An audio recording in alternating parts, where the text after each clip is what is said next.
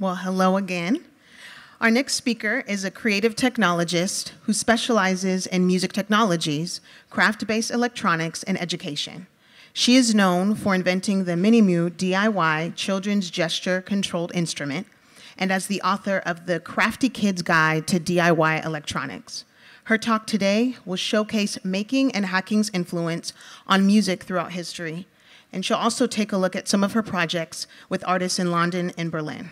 Please welcome to the Hackaday Super Conference stage, Helen, Leigh.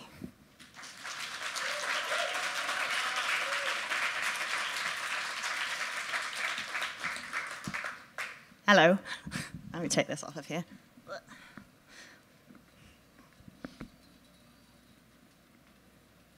Hello.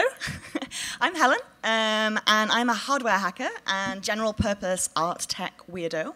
And I'm going to talk to you today about the history of hacking in music technology and how a small group of strange people played with technology and changed the face of mainstream audio production. I'm also going to take you through some of my projects as a way to illustrate some of the cool things that are coming out of the music technology hacking scenes in London and Berlin.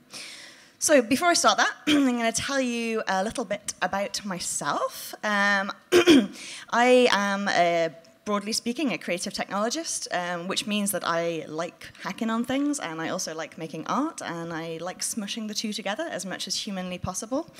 The main form of art that I do is music and experimental instrument design, and my main form of technology that I like is electronics and hardware, hence why I'm here. So I make experimental instruments and hardware interfaces for music. And this is one of my sculptures. So I make sonic circuit sculptures using a variety of unusual materials. I'll tell you about this project a little bit later on, and we'll hear it as well. This is actually a subwoofer bass, which I hope will play. As well as doing, this is made of brass as well, and I make a lot of things with soft circuits as well. I've got one of those with me. Now, surprisingly, I don't make my living making experimental sound sculptures. That's not something you generally pay your rent with. But I do manage to put my work from my experimental music into the stuff that I get paid to do as well. So this is one of the things I do. I do product design and educational experience design. I was the lead developer on this kit, which is sold by Adafruit and Micro Center and blah, blah, blah. I developed it with Imogen Heap and P. Maroney, who are like the British Adafruit, I guess. And this is my hand on the box, also a hand model. Which is like, they photoshopped my hand, I think. I've got really wonky hands. So I make products. I've done some stuff on Kickstarter products and mainstream things and blah, blah, blah. This is an educational product. It is an instrument, but it is an instrument that is designed to teach children how to code. Education is extremely important to me, so it's one of the themes throughout my work as well as music technology. This is a still from my book. I'm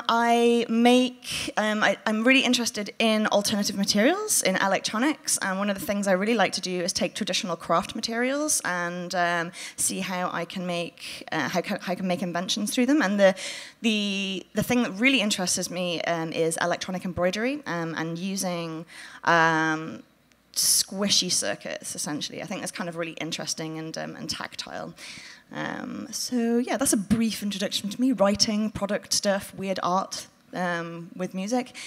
So onwards to the talk. So this is the signal that the talk has started, because it's a very pretentious quote by a very pretentious man called John Cage. God rest his soul. He's probably most famous for his silent composition 433, where nobody plays anything and the audience is just like, Jesus Christ, really?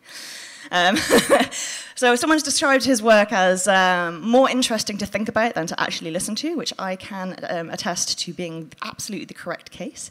But he was also a hardware hacker, which not many people know about him. He's probably one of the more famous people in experimental music, but there has always been experimental music. And the reason I put this quote up there is to remind you that all music is invented, and so are all instruments. And so is all music. So something that might be experimental today might be mainstream in 10 years' time. People like who we'd think of as classical music mainstays, as Debussy, Strauss, and Stravinsky, they were all considered avant-garde and controversial in their time. A violin wasn't a violin until actually very recently. It took 10 centuries of iteration for the violin to look and sound like it does today, which, by anyone's standards, is a pretty long product development cycle. And even the note A, the middle A, is 440 hertz, right? Okay, we all know that. But did you know that it actually wasn't 440 hertz until 1953, when a group of dudes sat down in a room and signed an international accord? Previous to that, a French flute would sound very different to an Italian flute. And actually, it's one of my favorite conspiracy theories. I'm a big lover of ridiculous conspiracy theories, but there is an ongoing conspiracy theory that the reason 440 hertz was chosen was a Nazi mind control experiment. It's population control. And there are websites now where you can upload your music, which is 440 hertz, and it will pitch change it to be for A to be 432. 432 is the most common one, but there are competing ones. There's 438, and there's even some madmen who think that A should be 530 something. Anyway, if you enjoy conspiracy theories like I do, it's a funny rabbit hole to go down. But yeah, so basically, my point really is that music is made up. You know, it's an experiment. It's an experiment as old as human history. But this is a story of how people took a piece of technology and hacked it to change things. This is a magnetic reel-to-reel tape recorder, which was invented kind of in the 1920s. It made lots of leaps. In the 1940s, the Nazis used it to edit propaganda. So previously to this bad boy, we were all broadcasts were either live or they were phonographs, right? So you can't edit a phonograph and you can't edit a live recording. This was the first time you could actually edit something. And the way that you do that, and this is the technology that the Nazis developed for their propaganda, was you would record it onto the magnetic tape. Okay, great, fine, excellent. And you could then chop pieces out with a scalpel and stick it back together with sticky tape. So it was a very physical process. So they kept that under their belts. Nobody else, apart from the Nazis, had this technology until after World War II, this advanced technology. After World War II, it exploded everywhere. Everyone was like, oh my gosh, we can edit things. This is very exciting. So they started editing things with this, and this became like the predominant broadcast technique, reel-to-reel. Now, in the 1940s, a small group of recording artists in Paris had access to one of these. And they started to think, how can we muck around with this? As you know, humans love to muck around with technology. So they took this, and instead of just editing normal text, normal speech or normal music, they thought, what happens if we switch it around? What happens if we speed it up and slow it down? What happens if we mess with it in all these different ways? And this is a group of people called the Musique concrète. We've got Stockhausen and Schaefer are probably the most famous ones, but it was actually a small group of music tech hackers who got together and made these god-awful recordings, which you can still hear on YouTube today. This sounds terrible. But it's not about the sound that they made, it was the techniques that they developed during the creation of that sound, which had huge impact on the whole of music production. So let's have a look at this. This is one in action. Before I start, there's two things you need to understand about a sound. Is that it has a tack, which is how quickly it starts, and then a decay, which is how much it drops off. Okay, so think about a violin again. If you pluck a violin string, the sound will start immediately, and then it will resonate, and depending on the room it's in, or depending on the body of the violin, it will fade away over a certain amount of time, right? So it's like boom, and then it fades away. So that's the attack and the decay. Now, these experimenters discovered that if you turned the tape around, you switched it around, this same sound could have a long attack, so it would start off really quiet and then whoom, and then stop very, very quickly. Now, this sound is very hard to achieve in nature, so we were able to then, by recording different things, switching them round, speeding them up, which changes the pitch up, slowing them down, which slows the pitch down, they were able to create entirely new sounds that are not found in nature. So I'll play this, you can see it happening. It's very short, here we are. Oh, great, there's no sound. Thank you. So this is, I'll just do that again.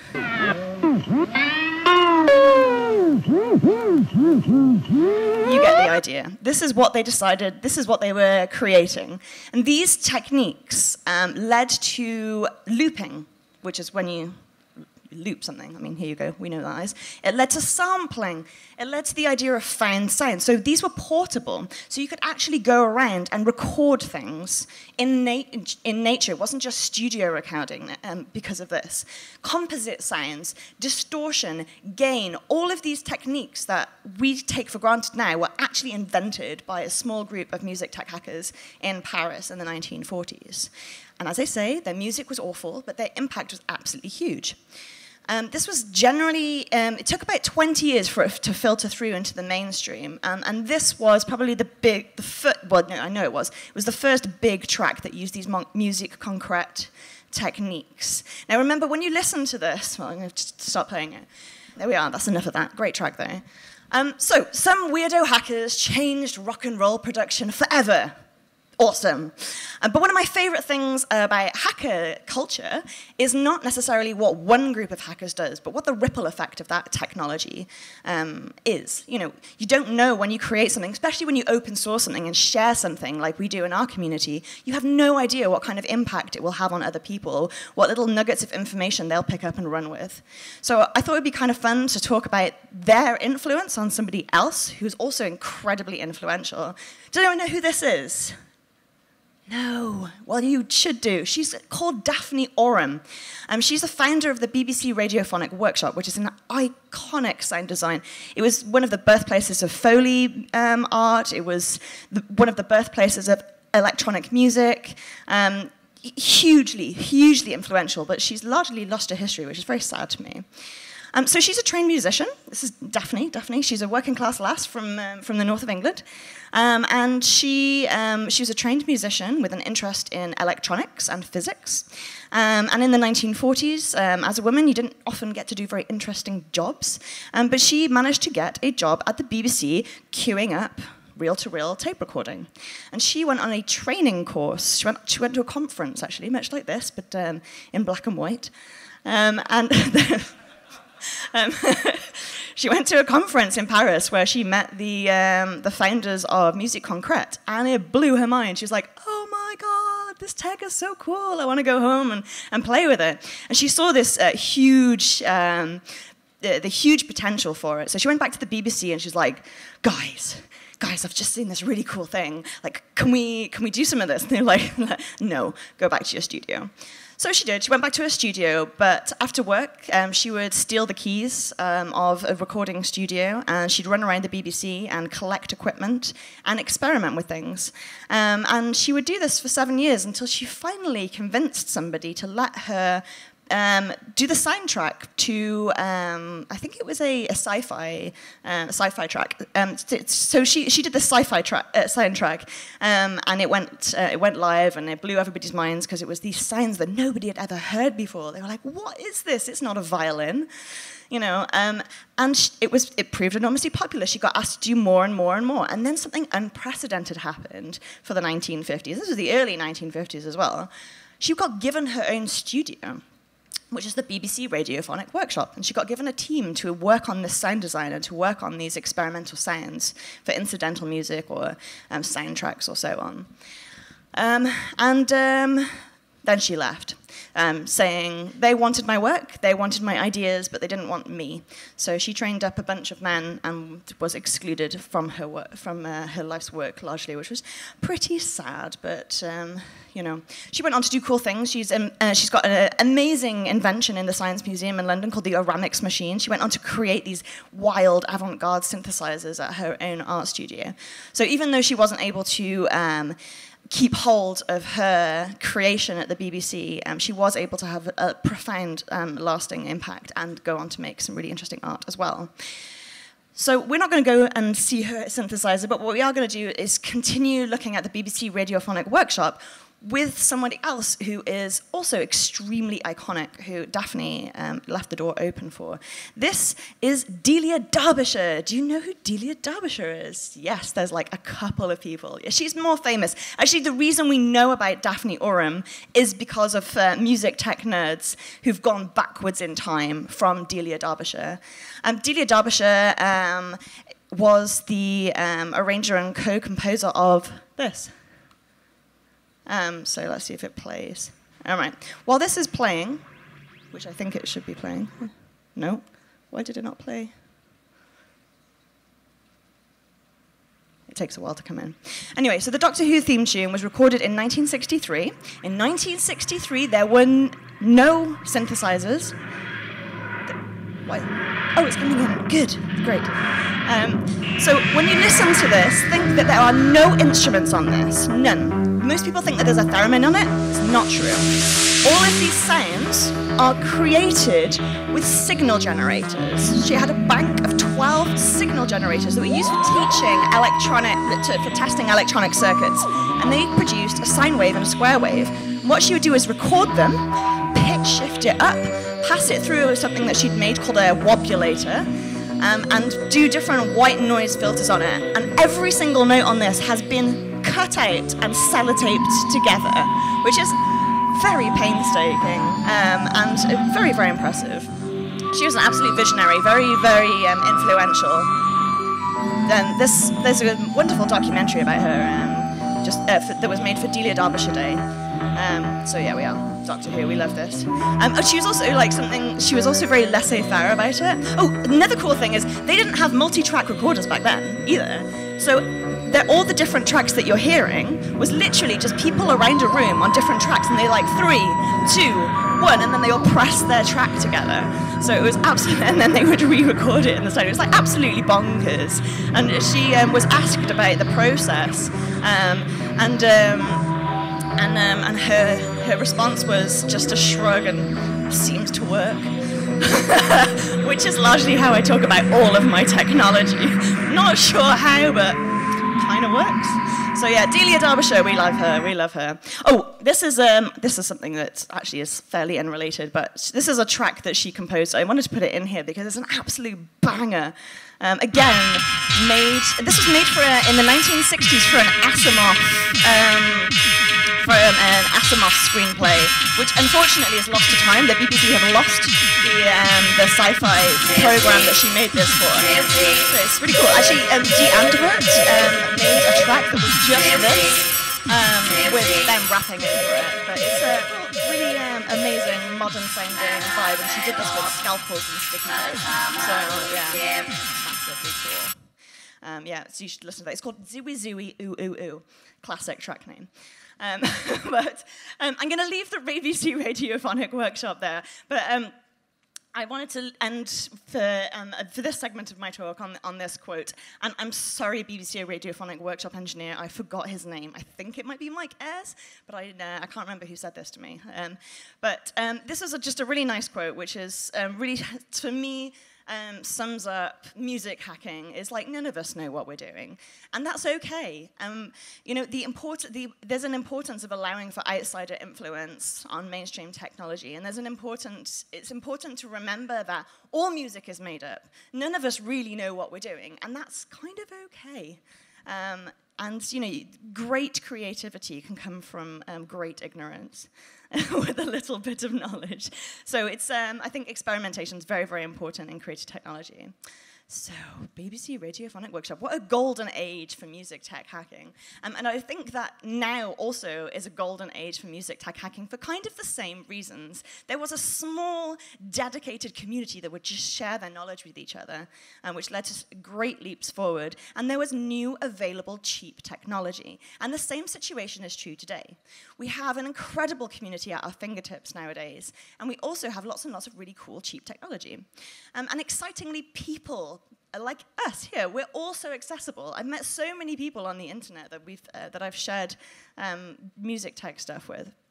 And I think that's the key point, really. Places like this is a hackerspace that I used to belong to in London, which had a big music focus. This is actually a musical instrument here. And makerspaces, hackerspaces, community is super important. The sharing and the influence cannot be understated. I think we often think about great inventions and great leaps forward in technology or great leaps forward in art as something that is driven forward by a small number of people or some kind of lone genius, but that's an absolute myth. You know, even Picasso wouldn't have been Picasso without Georges Braque or Henri Matisse. You know, it's a community effort, and we all push each other forward by sharing. So makerspaces. The other thing that's really cool, actually, is the music tech community in words. My God. The music tech community share a lot on YouTube. So this is a guy called Sam. He's got a YouTube channel called Look My New Computer. This is his Furby organ, which is as horrific as it sounds. So if you want to have nightmares, you should definitely look that up. But as well as playing his creations, he shares teardowns of it, shares how they've done it as well. So these kind of, and Sam's a great example of somebody who's very open about their technology and is very open about sharing and does really cool things.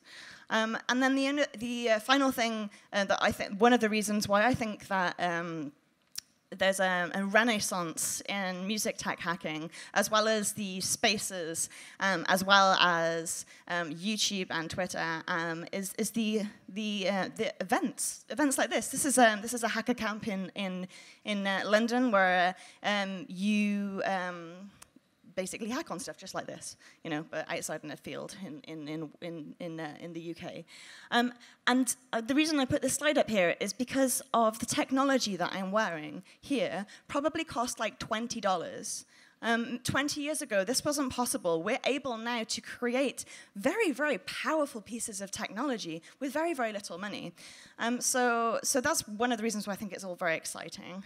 So I'm now going to show you some of my projects as a way to fangirl about the project, about the technology that I used with them, and also to talk about the work of some of the other cool people in London and Berlin, which are the two major cities I've lived in the last, 10 years or so. And both of them have huge music tech communities. This is one of my creatures. If it'll play, there we go, okay. So I make these circuit sculptures. I was inspired by Mohit and Jerry on their work on circuit sculptures. They make these lovely, precise, small, beautiful things. And I went along to a music tech hack with Drew Festini and my composer friend, Andrew Hockey, with the idea of making this beautiful, small, precise object. But then I realized that I'm a big mess, so do my circuit sculptures are also this big, wavy mess. This is inspired by a Welsh harp, and it uses capacitive touch. And I'll talk about some of the technologies that I really like. So I love to use capacitive touch and gesture.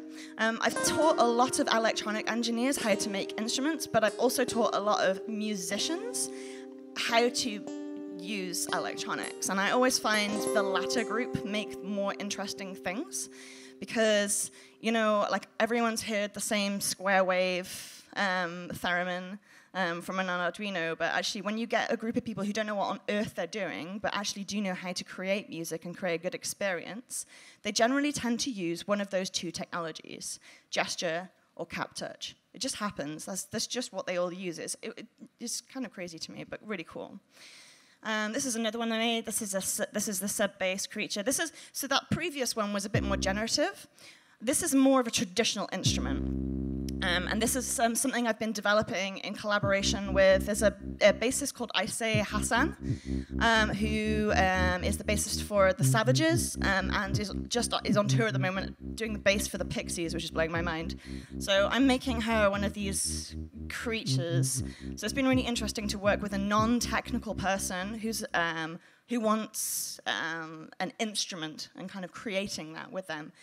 So I went from experimental to traditional, and then I'm going back again to some of my other interests, which is soft circuitry. I like to go and pick weird materials. I go to art shops more than electronic shops, and I'll go to an art shop with my multimeter to check the properties of the different materials. That's very inspiring to me. And I'm doing some soft circuit stuff. I really am very, very interested in electronic embroidery. I think e-textiles is something that's got huge potential, and I've actually got a new prototype of this. I'm making a human-sized abstract cephalopod that sings to you when you stroke it. It's also pressure sensitive and proximity sensing. The pressure sensing thing was kind of an accident that I discovered yesterday, but that's kind of cool. But yeah, so it sings to you. It's fluffy and big. It kind of works. We'll see. I've got it over there, so if you see me around, I can make it play something. I've just got one dismembered tentacle at the moment, though, so everyone's like, is it tail? I'm like, no. All right, and then this is a jumping off point too. So this is another project I've done. So this is a flexible PCB. It's the second PCB I've ever designed. Really great, love it. Fun. But this is going to be a vocoder, so I can play it by touching my throat. And it uses, as do the creatures, this here. This is a bella, and this is a cap touch board. So capacitive touch, let me just move on. So basically capacitive touch is really annoying to work with on the body because it can't tell the difference between the skin underneath and your finger on top, unless you've got very sensitive sensors. So I've started using this sensor, which is a trill sensor. They sent me a prototype of it, and I'm completely in love. It's like an NPR 121, except it's got a different chip. It's got 30 pins, and it's way more sensitive. So I'm actually able to make working wearable cap touch instruments, which is kind of cool. So yeah, that's it. This is and it plugs into this. This is actually a cape for a beagle board. Underneath of this is a pocket beagle, so it's like this big. And this is now my weapon of choice for making embedded instruments. It's super fast, it's super small, and the killer app for me is that you can use established music technology. So when you're creating a sound, most of the, unless you're a C++ whiz, you're going to be stuck with using other people's libraries and so on. But this is something that musicians use called pure data. And this is an open source piece of software that is visual block-based coding that allows you to create very, very complicated sound synthesis. And the cool thing about the Bella is you can just save your pure data patch onto the Bella, and it will autoplay, which is for me, it's like an absolute game changer in terms of the complexity of embedded instruments. So yeah, total pure data and Bella fangirl.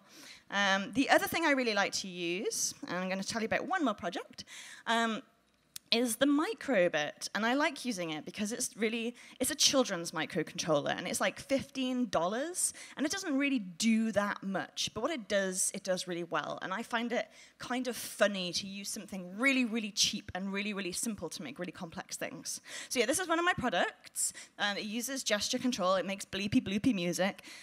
This is like a sewable speaker.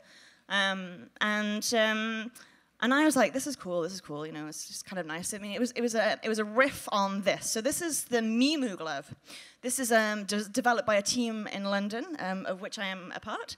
It is a professional quality wireless gesture control device that allows you to interact with Ableton or SuperCollider or any kind of like professional music technology without interfacing with a laptop. It's essentially a very, very fancy MIDI controller, let's put it that way.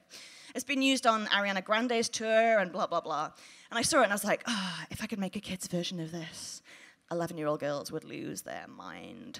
And I was right. So I made a kid's version of this with an advisory board of 50 girls. This is the prototyping thing. And yada, yada, yada, everybody likes it. But the reason I wanted to tell you about it is because then I was like, well, okay, that's cool. It makes bleeps and bloops. It makes square waves. Yeah. We all like chiptune music. But I wanted to go further with the chiptune, and I was really interested to see if we could do that with this cheap microcontroller. Can I make a expensive MIDI instrument with a $15 microcontroller? And first of all, I started off with this. This is a gesture-controlled robot unicorn. I had heard of them. I worked with an artist called Rena O, who made me a very evil-looking glove to control my robots with. This was kind of at the same time as I was developing the glove. And then I met this lass. And this is Martine Nicola Regina. She's an artist, and she's known as the Moon Girl.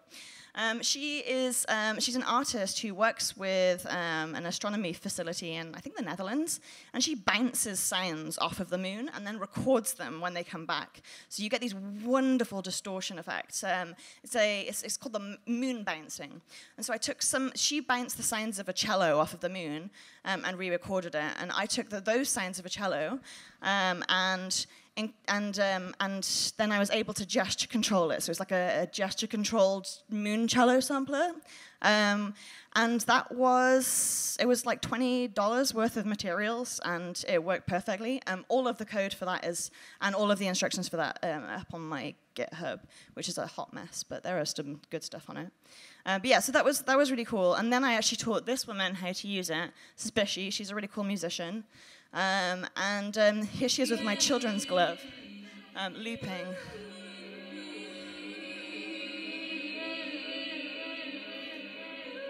It's like $15.